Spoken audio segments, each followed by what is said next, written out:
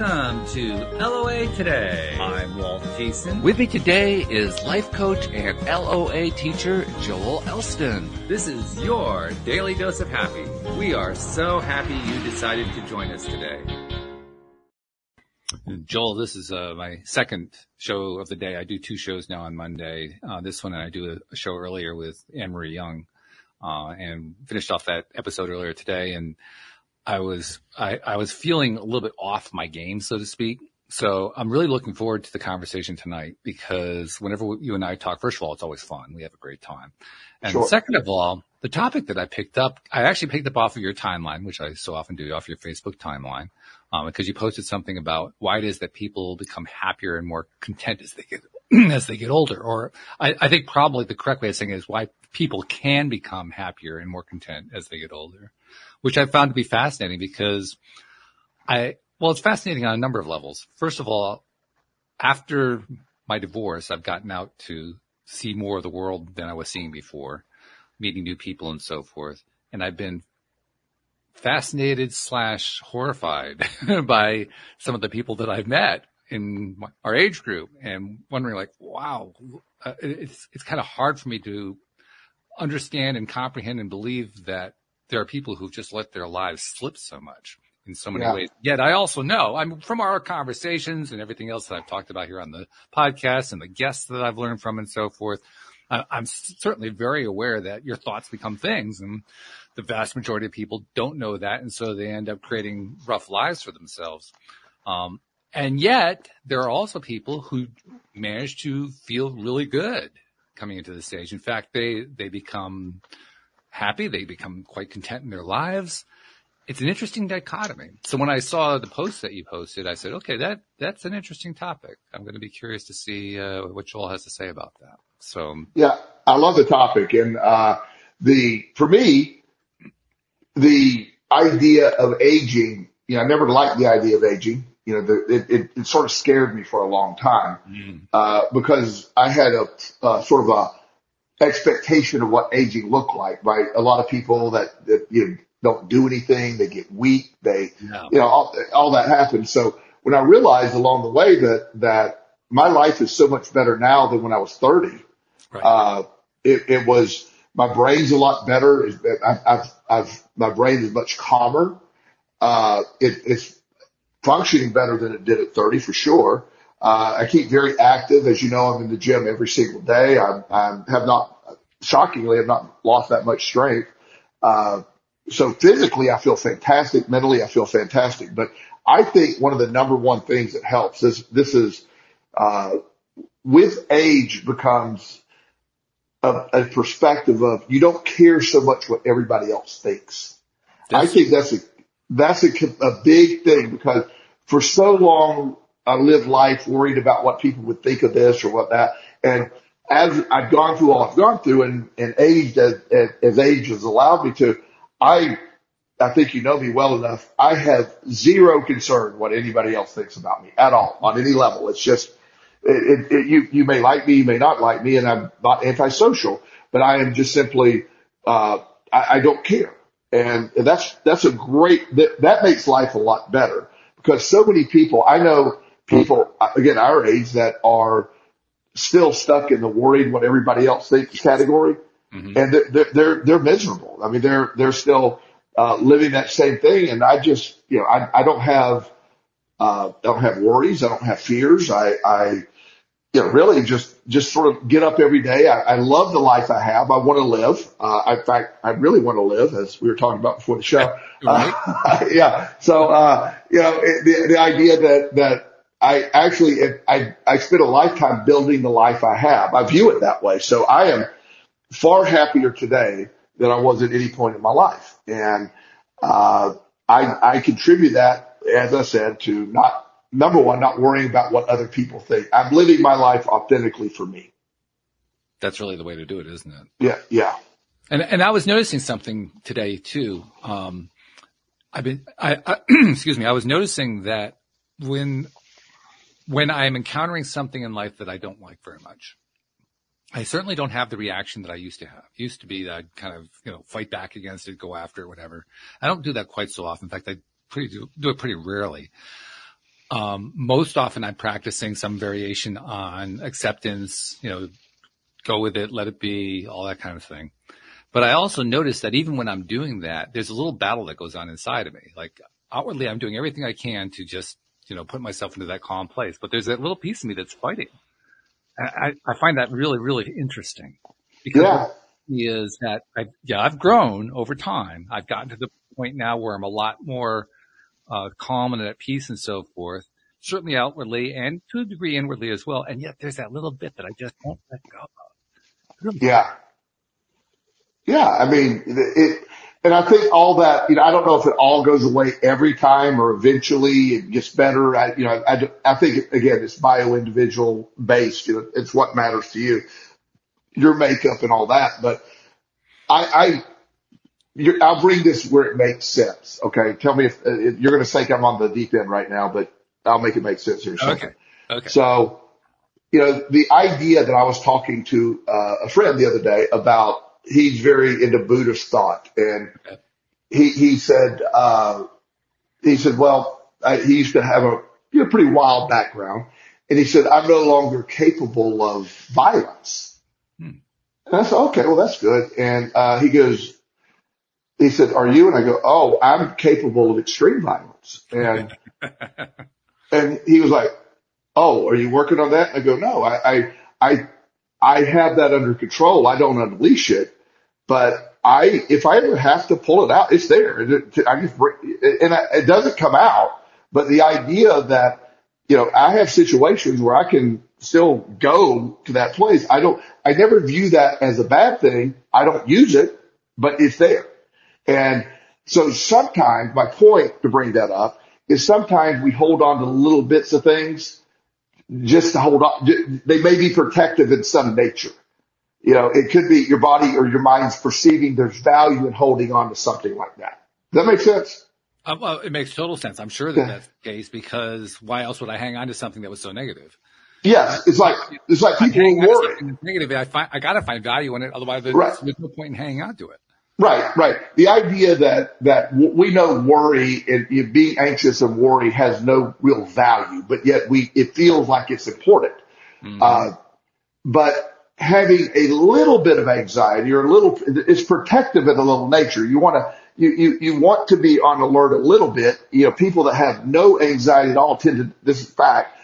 There's people that are born with that, no emotion of fear, for example. And they tend to die very young because they don't have any governor, and that's fact. So having a little bits of those things sometimes you don't give up all of that, but you don't let it master you either. And I think that's part of the process. And you don't want to keep being that same person that you always were that wasn't there, but that piece of staying there, obviously your subconscious determines that has some value to keep it. Yeah, I especially like that last bit where you talked about how you don't want it to master you. Yes. That literally is the truth. One of the things that we have a tendency to do as human beings is to say, well, if I have a negative emotion and I'm thinking about it, it's really not good for me. I shouldn't be focusing on that. I should just tear that out, and I should only be focusing on positive stuff. And that's just not realistic. That's not the world we live in. It's not, we're going to encounter stuff that we don't like. That's part of why we're here. It isn't whether we're going to have the emotion or encounter that stuff. It's going to be, what are we going to do once we get it? That's really the question. And that becomes the whole basis of Abraham Hicks's, what they used to talk about, the emotional guidance scale. Right. Where they're very big believers in, no, it isn't that you don't want, the emotions are telling you something. It's more important in realizing my emotions are here and I need to move up. The scale. It's not really even mattering why they're there. It's just get up the scale, move up. And that moving up is the goal. It's the actual goal.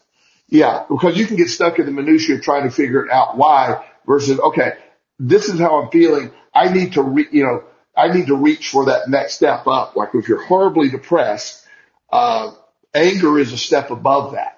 So while anger is not a great emotion, it's better than being suicidally depressed. You know what I mean? It's like it moves up. Now your goal is to quickly move on to the next one, but anger is an improvement over some emotions. And a lot of people think, well, I shouldn't feel angry. Well, if it's an improvement emotion, it's okay. It's not acting on it. It's not controlling you. It shows that you go from lethargic, I don't care. Anger means you care. And that's a movement up.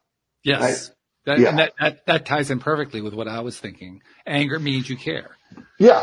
So when there's something that I'm feeling angry about it, first of all, the body language that I'm getting from myself, I'm getting a physical signal to myself because I'm feeling that anger and I'm feeling it as an unpleasant sensation going on inside.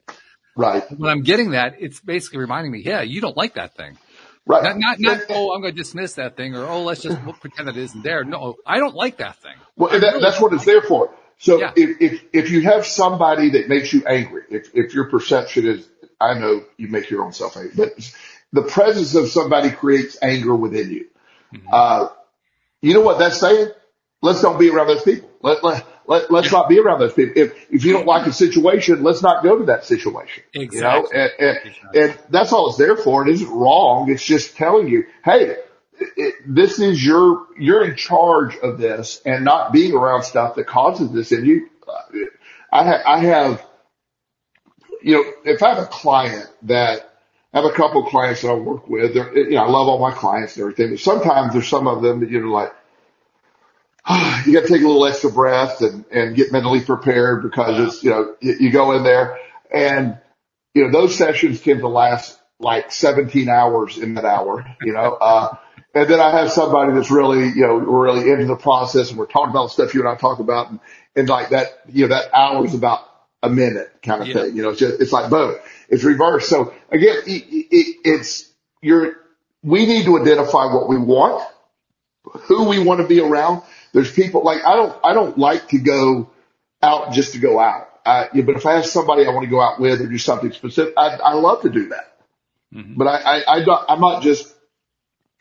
have a need to go out and socialize a bunch. I'm around people 40 to 50 hours a week. I love not being around people when I get that opportunity. So I'm never lonely. But yet, if I have a couple people that say, hey, you want to go do something? Yes. It's more the company of that person. I like that person. I have other people that call me and say, hey, you want to? No, we don't. Not at all. Yeah. Yeah, I know that feeling too. Actually, this is kind of reminding me. Last week, you and I did a conversation where we speculated on whether or not quantum entanglement can take place in the human brain and whether or not we can be basically human entangled. And it led to a really interesting conversation. By the way, there was a really interesting result that came out of that. Completely unexpected result.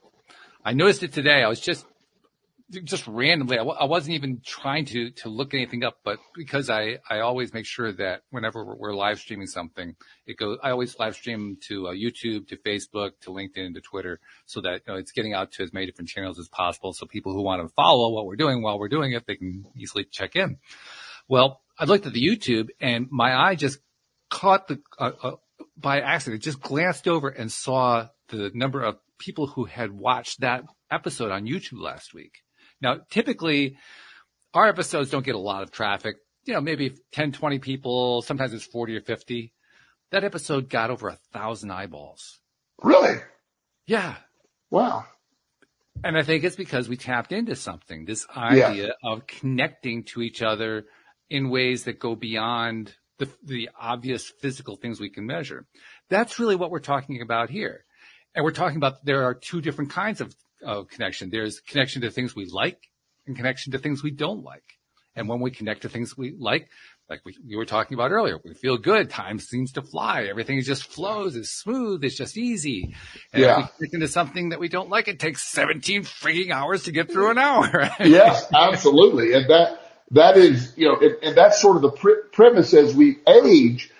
I feel we become more aware of, I can accept that I don't like that. I no longer have any obligations that I don't want to do. When you're growing up or you have family obligations, I'm not going to go to a Christmas dinner with family that I don't like. I can just be blunt now. I'm not going to go to a Christmas dinner where there's always drama. Why? I don't do that. I choose where I want to go, based instead of obligation. I just get to choose what I want now. And it's like, well, you would rather go spend time with your friends than your family. And I'll go, absolutely. Yes. Yes. They're so much better than you guys. Yes. Yeah. I have no problem with that. It's just, but I get, because it circles back to, I don't care the response. And that's the, and plus those of us that have an ADHD brain, it tends to, you tend to figure it out as you age. So for us, people like me, wow, my ADHD is such a gift now, and it was such a curse when I was younger. And so it's my brain is able to, has all the, I've learned all the advantage of my ADHD brain. And also I learned not to work in a career that doesn't enhance my ADHD, or my ADHD doesn't enhance my career. I learned to figure that out.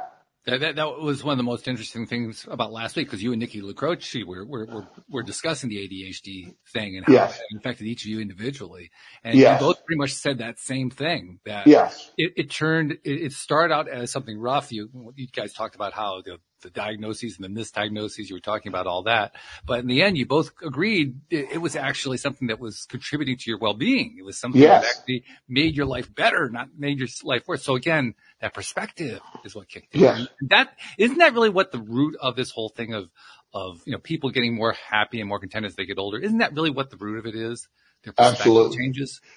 I just think everything is perspective, as you know, and perspective is as you age and you realize my perspective dictates reality, and I'm in charge of that perspective, so I'm in charge of my reality, and that's the most empowering thing. But also people that have been programmed to be negative and always looking for the worst. I know some miserable old people. I mean, there's some old people that are miserable. There's years ago, there was a guy at the gym. He was an older guy, and he probably was 75 or 80, and he was in the gym, and he would always had this horrible look on his face, just angry. And he would never speak to anybody. So I'd walk by him and I go, "How you doing?" Just walk, as I do everybody in the gym. And he never answered me. And every time I walk by him, I go, "Hey, how you doing?" And he'd just look at me and never answer me. So after probably about the 50th time of me doing that, he goes, "Why do you keep asking me that? I'm not going to answer you." And I go, "I'm not asking for you. I'm asking for me." And he goes, "Whatever." And he walks off. So the next day I walk by. I said, "How you doing?" He goes, "Fine." and he always answered me after that. And I never talked to him more than that. But whatever was going on with this guy that just would refuse to he just was, wanted to be angry. I also, years ago, early in getting my life together, I got to wait tables. I almost said I had to wait tables, but I had the opportunity to wait tables for a while and work with the public. If you ever waited tables, and it can be fun and it can be miserable. And I always, it seemed like there's a certain small percentage of the people, they came out looking to have a bad night. Sure. The moment they sat down, they were trying to, like, "Oh my God, what is this?" And I always wondered who would go out to dinner with their family and start off so miserably. I never understood why you would do that. Well, I think I can explain it. I'm not saying it's a good explanation. I'm just saying I think I can explain it. But I kind of imagine that if they're behaving like that at dinner, they probably behave like that all the time. Of course. It's probably a very habitual thing. Right. And so why do people go out to dinner? Well, they think of it as a treat. I don't care what your mindset is in general. Everybody thinks of going out to dinner as a treat. I don't think I've ever met anybody, I don't care how miserable they are, who didn't think of it as a treat. So that person or that group of people who had that miserable mindset at dinner, they had the miserable mindset, but it was like the Abraham Hicks scale. It was slightly higher vibration misery. It felt better than what they were at. Okay, so your hypothesis is that even as miserable as they're appearing, they're less miserable than if they were at home. Exactly. Yeah. Okay. Well, I've never saw it that way, but maybe there's something to it. But I actually asked one guy one time, when I first started waiting tables, I lied about experience. I never waited tables, got the job. And so as I got to I was there for 3 years. I was part-time at the end, and I got real confident in the job. So none of that bothered me.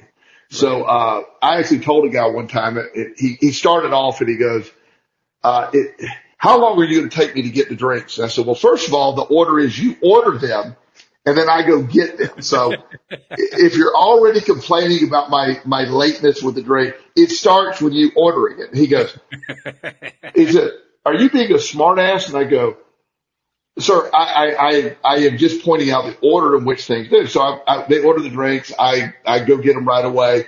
And he's looking at the menu and he goes, what do you think is the best thing on the menu? And I go, I love, there's a dish there called a grouper gas bar, really nice grouper fish dish. Okay. And, he goes, my God, I don't like fish. I go, oh, I'm sorry. I thought you asked me what I thought was a great thing on that. I said, if you're asking me what you like, I said, I don't think you're going to like anything because you came here in a very bad mood. Ooh. And his wife's eyes got real big and he goes, I need to see the manager. And I said, that's a great idea. I got the manager and that manager took over the table for me because I didn't care because I knew he came to have a bad time. Yeah. So I helped him. You did. Yeah, I did. I think probably helped him in a way that he didn't anticipate being helped. Well, I helped him have a bad time. Well, actually, he was doing that just fine by himself. What you helped him to do was to take the covers off of the fact that he felt miserable. Yeah. And so, the manager said he was miserable the entire time. And at the end, asked him to comp the meal. He said, your waiter was so unprofessional. I want the meal for free. And he goes, no, sir. He said, I took over before you even ordered. So that doesn't count. But he left no tip either on a $200 bill. No tip. Of course. Yeah. So, but I just believe there are people that go through life, they're miserable. They can never see it any better. I know people that were miserable 25 years ago that are just as miserable now. And so there is an inherent group of people who are, just sold on the misery. They're sold on all that. But there are people that grow out of that, and there's freedom, with age in a lot of ways, not worrying about what people think, because you start to realize this is going to come to an end at some point for us. It's going to, and hopefully it's a long time, whatever the time is. And a lot of people just start to realize, is all this worth it? Are all this worry and anger and frustration, is it worth it? Or is it, none of it matters. So a lot of people just sort of get there that way. And, but I wonder the percentage of people that, as they get, let's say, past 55, or 60, how many people are happy or feel they have a better happiness, higher level happiness, and how many people don't? I would love to see polls on that. Yeah, I'm not sure what the result would be on that. What I do know is that for somebody who is either in the process of developing a better mindset or has already developed a better mindset, I think those are the people who get happier and more content as they get older. Of course. I think that's what the driving factor is. It has become habitual. Yeah. Whereas the person who is continuing to be miserable is basically just making himself or herself more and more miserable over time. It's not like we don't actually maintain an equilibrium, do we? We either move in one direction or we move in the other direction. We don't stay in the middle. Right. Well, and I know a lot of people that get caught up into the news and everything's falling apart, whichever, depending on which side you are, who's in charge. And there's this narrative that I know people that really, really right now believe that these are the worst of times. These are the darkest times ever. Mm-hmm. And we don't occupy the same space because I don't see that at all. Everything I'm looking at in my world is things are fantastic. It's great. And, I know there's people suffering. I'm not minimalizing that. There's always been people that are suffering. That's sort of, what they do. And, hopefully they can move on past that. But, the narrative, I especially now, another good poll would be, as people in today's age with all the information, the 24-hour news cycle with the very biased reporting, depending on which channel, they're all biased, but which way it's biased. How many people are, I know my dad, who was a relatively happy man his whole life, when he went into his assisted living facility and all he did was sit down and watch Fox News all day and he became miserable and angry and scared. Sure. And I basically had the channel removed and, I blocked all the news channels and, he was happy. Mm-hmm. He so it can get, when you buy into the narrative of what's going on, that could affect it too. Oh, in a big way. No doubt about that. But one of the things that I think actually points to a survey, it's not really a survey, it's more of an observation of what happens in the marketplace, but it kind of points in the direction you're talking about, is if you look at what's happened with some of the major institutions. You mentioned news, that's an institution. Religion is another institution. Any of the major, the world of politics, even the world of business. If you look at any of them, I think what we're seeing across the board, this is a topic we've discussed quite a bit here on the show. Across the board, we're seeing a lot of institutions, long-time institutions crumbling slowly, very slowly over time, at an erosion pace, like, a glacial pace, really slow. And as that happens, like, if we look back over, like, if I look at the course of my life, at the beginning of my life, I was born in the 50s. At the beginning of my life, the pull of religion on America was starting to dwindle. And I look at it compared to today, the percentage of people who attend church today compared to the percentage of people who attended church 50, 60, 65 years ago, 66 years ago in my case, I'm 66, is dramatically down. It's down, so far down that nobody can even dispute the fact that it's down. It's way, way down. I think we're seeing the same thing with news. We're seeing the same thing with network television, for goodness sake. Now, that's partly because of the internet. It's partly because of, Netflixes and all those other kinds of things that are out there. But the fact is, people are listening to it less and less and less. They're paying less and less attention. Doesn't mean that there aren't people who aren't paying attention. There are people who are rapidly paying attention. There are people who are, like you're saying, they're freaked out over how crazy things are getting. But I'm saying, in the aggregate, there is an overall tendency to move away from it. And I think what that really points to is the human being at a very basic level says, I really don't want to keep focusing on what I don't like. It really doesn't pay off for me. It doesn't. And, it's funny you say that because I haven't really thought about it. I don't have one show I watch anymore. Growing up, my family had shows you'd watch. Every Thursday night they would watch Law and Order, for example. Yeah, my last show was MASH back in the early 70s. I haven't had a show since MASH. Yeah. And I'll watch some TV occasionally.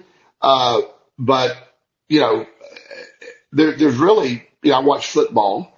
I don't watch much baseball, of course, but, I don't think you watch any baseball. I don't watch, no, that's not true, Walt. The occasional time when I need a nap, I will find it because there's nothing. It does. In fact, studies show it's equivalent to Ambien in helping you sleep. I'm just letting you know.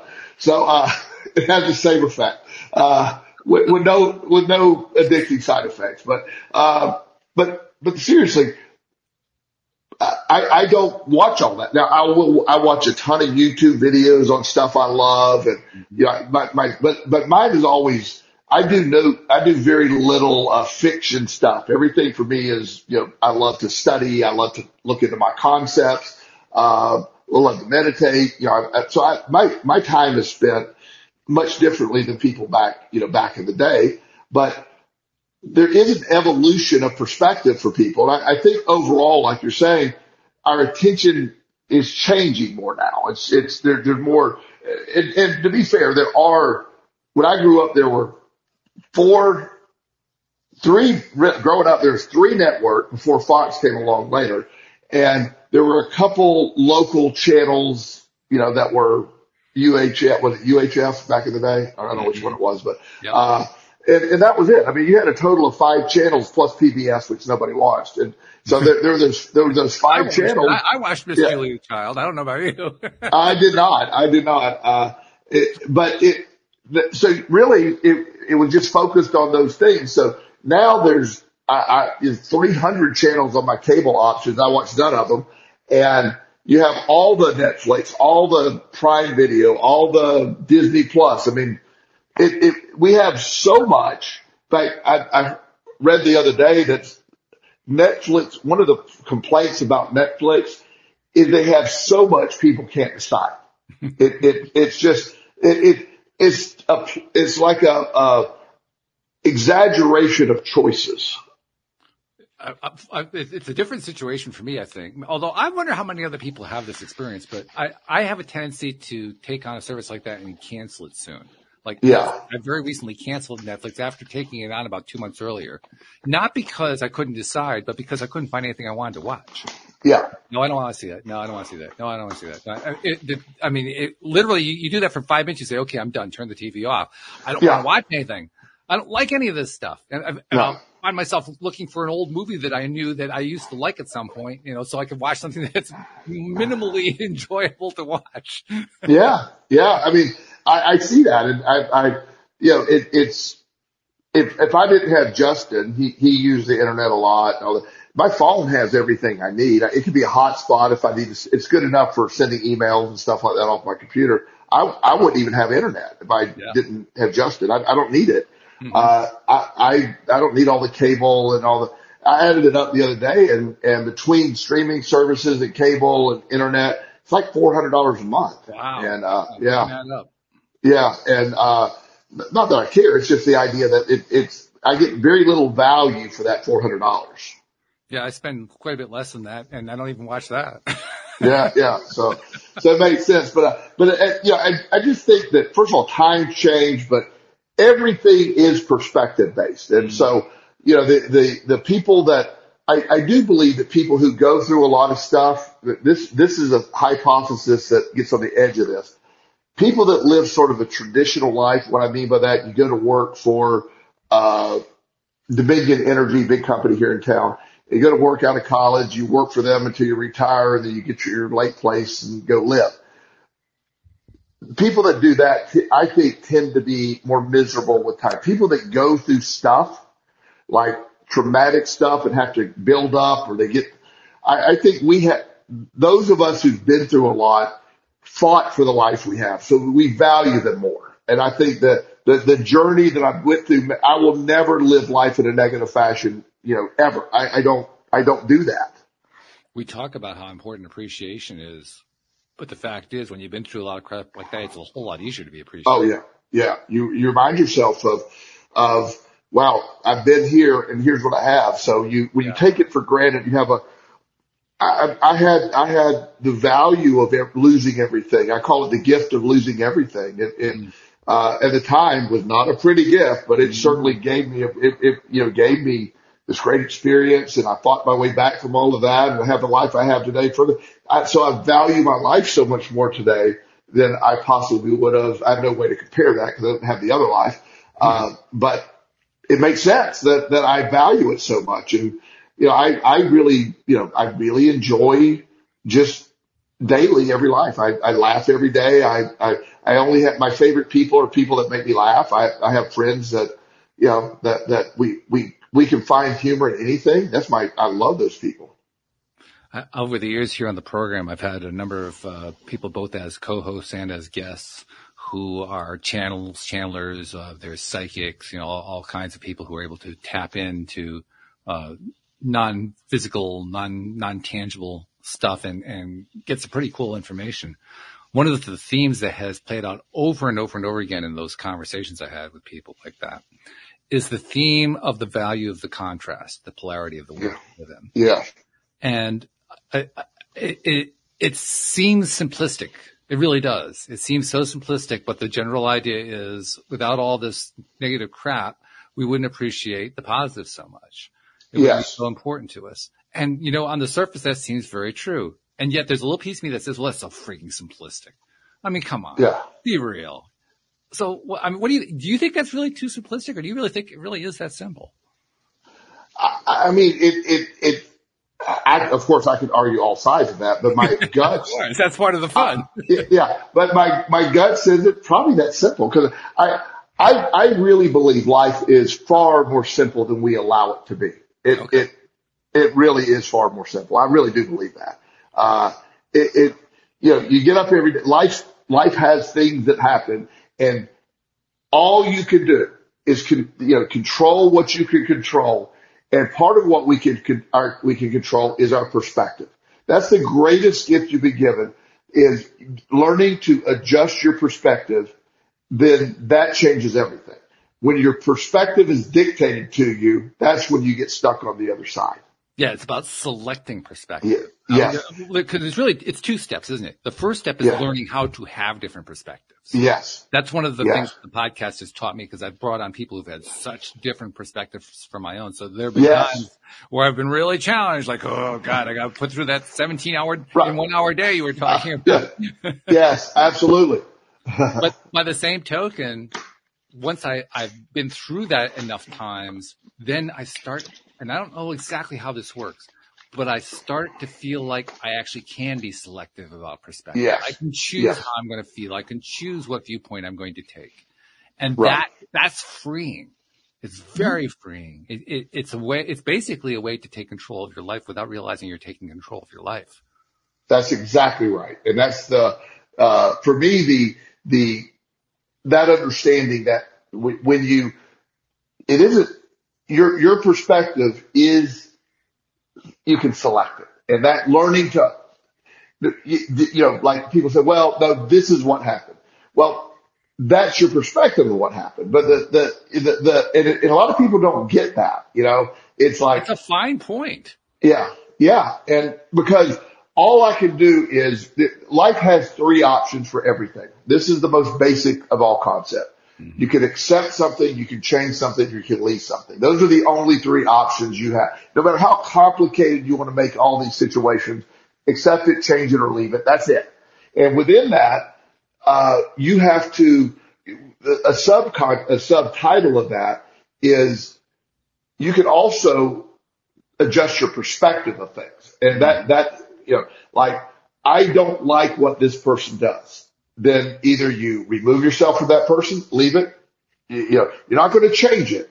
That's the problem. People think they have to change everything, and they don't have the power to change it, because the things that are in your control, again, are very limited.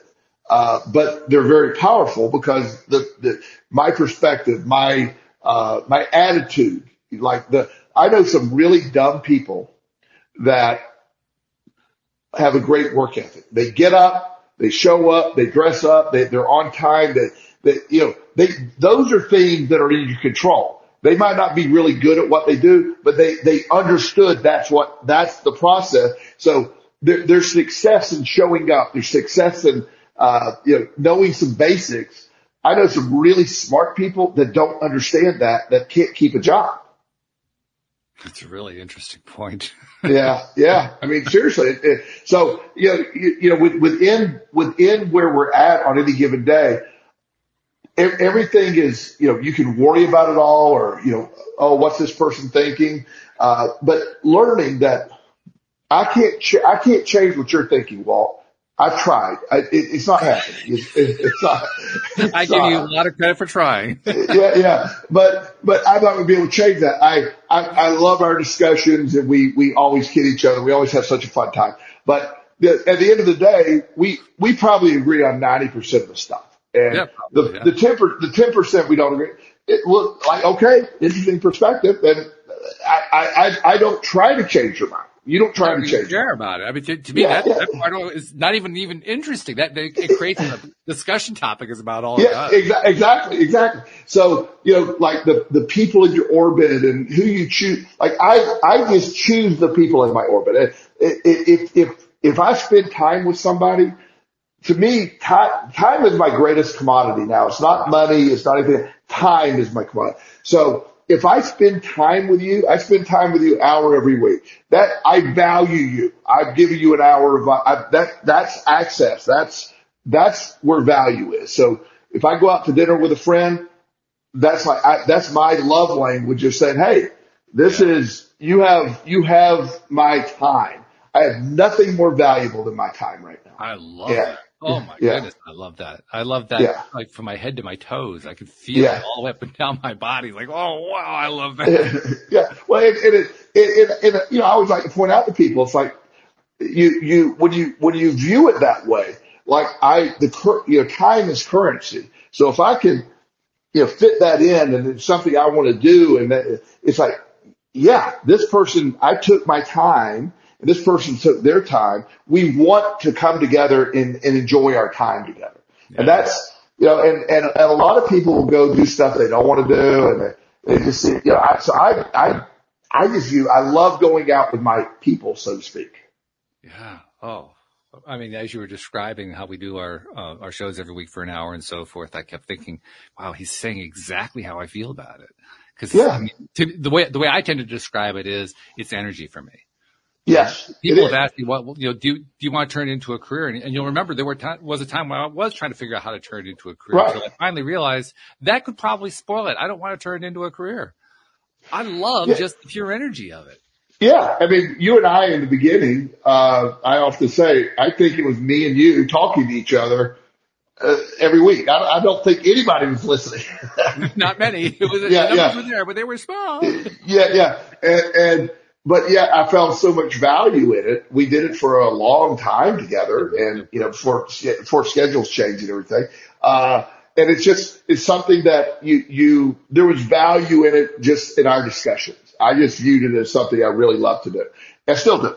And so when you look at it that way, life can offer so many good choices. You have so many good things to choose from. Where are you spending your time and your energy? Who you invest in? Not just financially, but just again paying attention to. And it's just it all leads to this exchange of energy, the perspective of life. What do you value? And I have this one Facebook friend that I don't really know her. I know her family. And I think she's probably about 65 or 70. Okay. And she is, anytime, if she ever comments, it's always about, well, my family abandoned me and nobody, it's always negative. It's never a good post. It's always just, I curse for the rest of my life. And I don't ever delete anybody, but I did send her a message one time saying, look, I'm sorry you're going through what you're going through. But my page is positive and stuff like that. I appreciate you not commenting if it's not anything but positive. And she wrote back and she said, F you. Said F you. Okay. Well, I said, well, thank you. And, that's pretty clear. yeah. I said, okay, well, you expressed yourself nicely there, but she is going to die negatively. I mean, she's locked in. Now, I'm not saying she couldn't have an epiphany and change it. It could be changed instantly, but she is not accepting. She is the victim of all this. And that's the other thing. People that have the mindset that they're a victim of things tend to have situations that make them the victim of life. They make themselves the victim ultimately. Well, that was yeah. They're the victim of life because they believe they're the victim of life. Yeah, you focus often enough. This is the basic Abraham concept. You keep focusing on something over and over again. You make it a belief. Yeah. Focus on the belief over and over again. You make it a certainty. You turn it into reality. Yes, completely. And so as, I think as people age, the more I'm doing inventory in people, my friends and people I know that, the possibility to become happy is certainly there. Become happier as you age. Also the habit of staying negative is pretty prevalent. So I don't know the percentages, but it seems to me that I tend to more know negative people. I know more negative people as they age. But the possibility of being happier, when you look at it from the lens we're viewing it right now, I think there's a best time of your life is when you're in good health, you're getting a little older, you're not worried about the stupid stuff. You have the right the right people are around me. I've found those people and they're my people. And so, life's sort of cruise control at this point. I love it. I have a great day. Had a great day today. It's fantastic. Cool. Yeah. Yeah. Well, I mean, what you're describing certainly rings true, I think, to anybody who's listening. It rings true to me.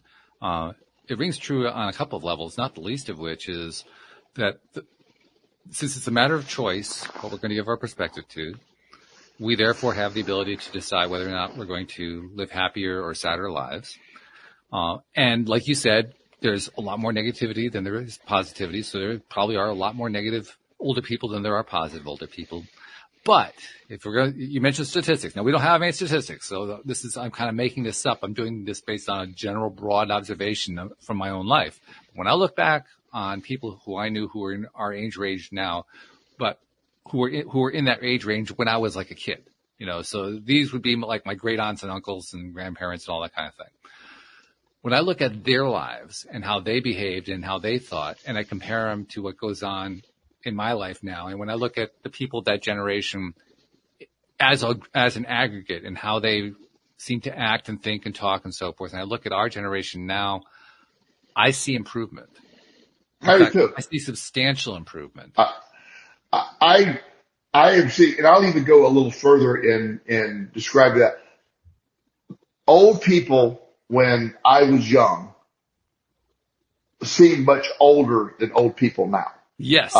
Good way to say it. Yeah. Yes. Yeah. I can deadlift 500 pounds in my 60s. So, I didn't know anybody back in the day that could deadlift 500 pounds in their 60s. If I tried to deadlift 500 pounds, I'd probably be dead. So yeah. And I'm not saying that arrogantly. I'm saying I have maintained that. So I expect my body to maintain my strength. So I keep doing those things. You dance, you keep active, you do these things. I don't have to work anymore. I go to work every day. I love work. I love my job. I love my career. I don't have to do that. And so remember we were discussing ikigai, the concept, the Japanese concept of, Japanese people have always seemed to be young when they were old. Even back, I remember thinking Asians back in the day, hope that's not racist in today's language, but Asians back in the day, they always seemed to be younger because they were always so active. I mean, there's Chinese culture, Japanese culture, they just keep going and they live longer because of that. We have a tendency of, I made a statement on another podcast. I was doing a guest show on a podcast and, I said, retirement is like starting smoking. It's that deadly to you. It's like you never smoke when you turn 60 something, you're going to retire. Like smoking 2 packs of cigarettes a day.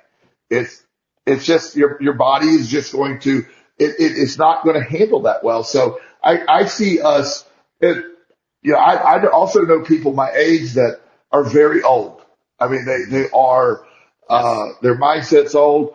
I think I mentioned I won't ever go to any more class reunions because they're so depressing. But, the last class reunion, I'm sitting at a table and everybody was discussing their medications. Seriously, it was, and they looked at me and said, "What medicine do you on?" I go, "None."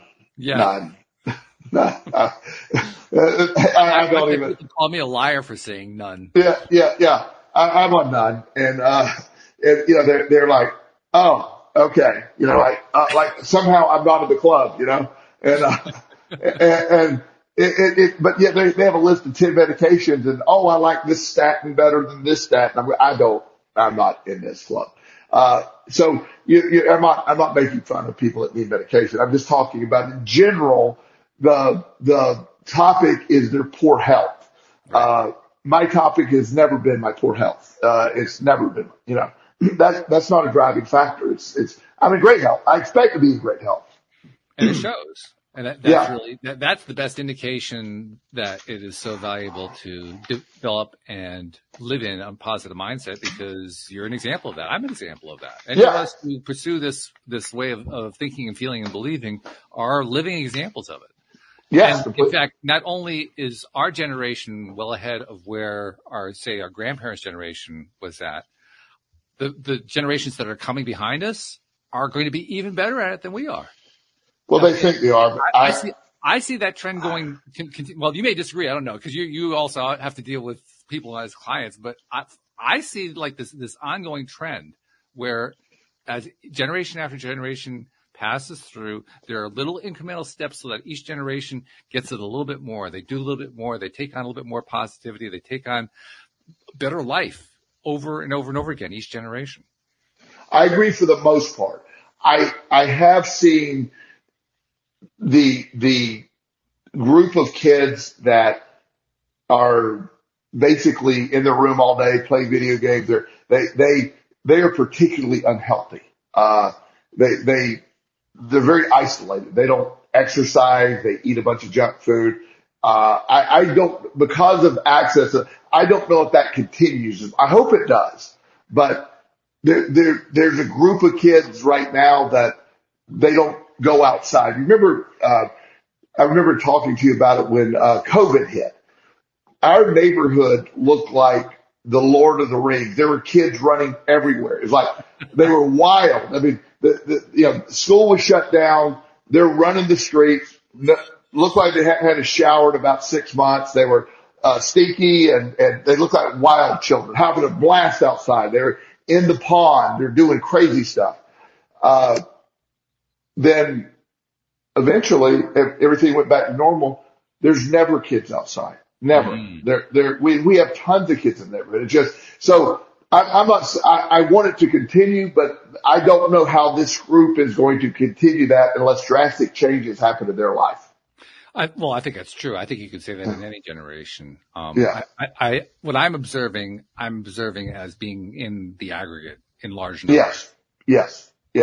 I just think this large number of, let's say, 15 to 20-year-old, this particular group, they're all, there's a few, but the aggregate of those are going to probably reverse that trend. Well, I'll add in one other piece just to kind of throw a little bit of a fly into the ointment. This comes from, you know that I was involved in founding an alternative school some 20 years ago. Yes. And this comes out of the original school that was the model for that particular approach to education. It's basically an approach where the kids are in control of the school, which is enough to scare most parents. But that's another story for another time. What we're talking about here is a particular kid who went to that original school who was a little extreme even for that school, in that every year he would show up to school, and every year, every single day of the year, he would go to this little pond. They had like 6 acres. They had all kinds. It was a really great school, particularly for a great grounds, I should say, particularly for kids who are exploring, how to run their own lives and so forth. But among other things, they had this pond on the property, and he would go fishing in that pond every day. Now, to the best of everyone's knowledge, there were no fish in that pond at all, and it wasn't stocked either. But that didn't stop him from going fishing every day. Every day, year in, year out, every single day. Wow. And at the beginning of every year, the father would go to talk to the head staff member and say, my son spent the entire year last year just going fishing in a pond that doesn't have any fish in it. And the staff member says, do you believe in the model or not? The model says you let the kid follow through with what he's going to do. All right. After about 3 years of this, the kid one day found one of the staff members and says, I want to learn how to use a computer. Okay, well, that's really kind of out of the blue. Where'd that come from? Sure. But you understand, you have to know a few things. Like, you've just been spending all of your time for years now at the pond. You have to know things like how to read. This was back in the 80s, so it was before the modern Windows and Mac and all that. It was very rudimentary programming, so you had to learn how to do some math. You had to understand how to do a little programming, how to do sequential logic and so forth. So, you have to know how to read. And the kid says, well, I know how to read. Well, when did you learn how to read? When I was fishing. Okay, well, maybe that's true, but you still have to learn how to do math. Oh, I know how to do math. Well, when did you learn how to do math? When I was fishing. To this day, they have no idea how he learned how to read. They have no idea where he learned to do math, but they do know one thing. He became a vice president at Hewlett-Packard. Wow. So to me, that illustrates, it doesn't matter what the pattern of the particular kid is. The kid can break out. The question is really. Yeah. That's the question. And there's always, one of my favorite topics that we've talked about over the years is, based on the book Growth Mindset by Carol Dweck, the professor at Stanford. Right. Her study was on kids that, had foster care kids and similar type kids that had been through extreme negative things. And some of most people responded with trauma but there was this group of kids that it was like rocket fuel for growth. And she called that the growth mindset, that when things happen, so there's always going to be those people that grow from. I'm a big fan of resilience. I talk about resilience being the ultimate human trait. When you have resilience and don't give up, you're unbeatable. And I've worked, my work with foster care kids over the years. I always talk about that resilience. I always say that, your life sucks. I'm not trying to play it. You got a really bad deal. So let's not try to act like this is great. But what you do have, you've been through stuff that no other kid your age has been through, that most kids haven't been through. And you're still here. You have resilience. So I sold that model a lot. And a lot of those kids go on to be wildly successful when their perspective changed from a victim mindset to a growth mindset. Yeah. Yeah. I find it both scary and attractive all at the same time. It's scary because, like you said, it's so easy for people to just, particularly young people, to just fall into a place and just stay there and build a habit over time. And we've talked in the past about how when you do that over time, you start building up baggage over time. Then it becomes heavier and heavier and harder to make changes and so forth. But by the same token, you've also told stories about how kids, you would explain law of attraction to them. You'd explain, some basics about life, and all of a sudden they just on a dime. They turn around. Yeah. Well, I've always, you and I have agreed on this, and my work supports this. Younger people accept and implement the law of attraction in a positive way, a helpful way, much more than adults do. Yeah. Once it's explained, then, it's really hard for me to convince an adult that's never heard the concept that this is how all this works, because they have been told differently. I'll tell a 12-year-old, they're like, well, that makes sense. Of course it does. They're experts at it. They're like, wow, look at, it's the reason is they don't have 40 years of other programming. They only got 12, no matter how bad the program is, well, that makes more sense, and it's wildly effective. So I introduce that concept to young people all the time, and I'm not saying every single one thrives in it, but when they do, there's nobody better at it than kids at getting a law of attraction, because they don't have all that self-doubt. They just accept it, and it implements almost instantly for them. It's incredible. I was recently listening to a recording by Esther Hicks of Abraham Hicks fame, talking about how the whole gift came to her, and it first came to her in the mid 1980s. 1985 actually was the year that she cited, and she was describing how at first she wasn't getting messages that she could just translate over. She said the first time that she got some sense that there was something going on was when she realized that her head was like involuntarily bobbing all over the place, and that there was actually a method to it, that it was trying to spell out the alphabet with her nose. Yeah. And she eventually goes to the typewriter. Right. And, it starts, Abraham starts to type for her. And, you're right. That's how she started. Which is really fun. But that was only that was 40 years ago. Yeah. Not quite 40 years ago. Look how that one seminal event exploded over time, to the point where, law of attraction hasn't taken over the planet by any stretch of the imagination, but it is now embraced literally by tens of millions of people. Now that's out of 7 billion, but it's exploded like crazy in a relatively short period of time. That to me is an indication of just how much change actually takes place generationally. Yeah, I agree. And anything's possible. The law of attraction explains everything's possible. It's just, like Esther talks about, is when somebody says, well, is there time a factor in manifesting? And there doesn't have to be time. It's our belief system that requires time for things to happen.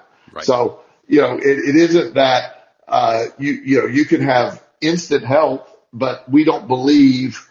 So there has to be a process for it to take place. Those are the kind of things that, a lot of what we believe has an influence on how this works, obviously.